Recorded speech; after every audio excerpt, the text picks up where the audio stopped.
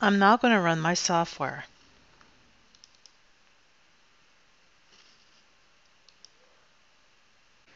First, I'll go to Settings, I'll select Gradebook, and I'll select the course that I'm going to use my clicker in.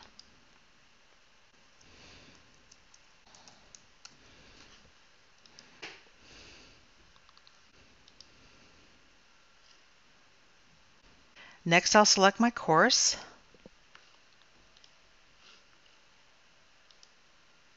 I'll select Save and click OK.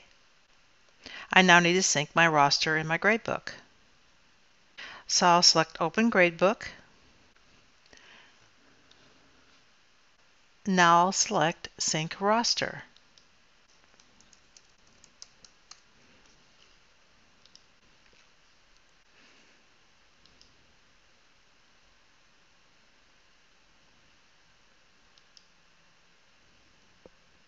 My roster is now synced to my course.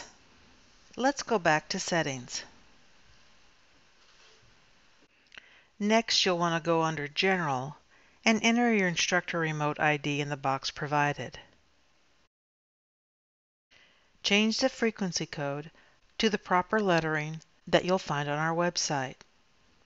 Have your students do the same.